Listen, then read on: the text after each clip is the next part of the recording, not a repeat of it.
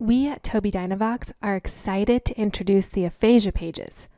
The tools provided were developed specifically with the communication needs of people with aphasia in mind. In this video, you will learn how to access the Aphasia Pages in SnapCore first. To be able to explore the Aphasia Pages, you need to be using SnapCore First version 1.10 or later. Find the version you are running by selecting Edit, then System, then About.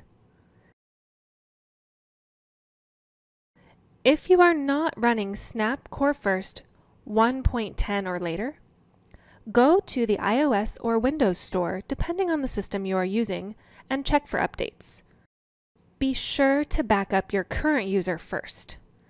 To back up, first make sure you are logged in to your My Tobii Dynavox account. To do this from Edit mode, first select User. Here you will see whether or not you are logged on. Connect to a Wi-Fi network and then sync using the cloud icon.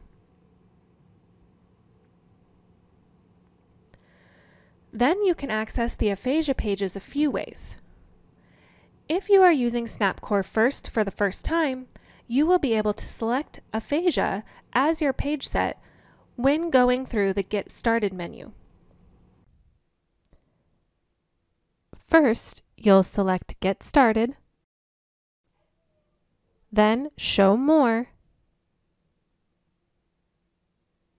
and scroll until you see Aphasia.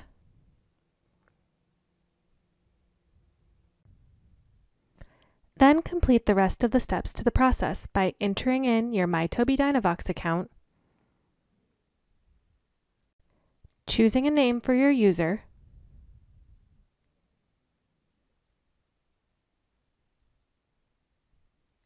selecting a voice,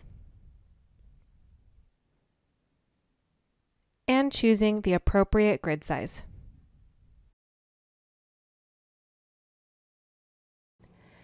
If you already have a user in SnapCore First, but want to access the Aphasia Pages, you can either create a new user and use the Get Started menu as previously shown, or add a new page set to your current user.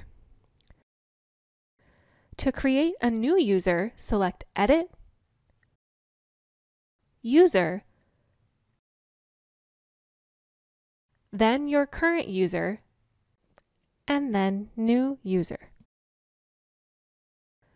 To add the Aphasia Pages to your current user, select Edit, Page Set, select the current page set, select Create Page Set, find Aphasia Page Set from the list, and select Next. Give your page set a name, and finally select Create. Select Done to exit Edit mode, and now you're ready to use the new Aphasia Pages.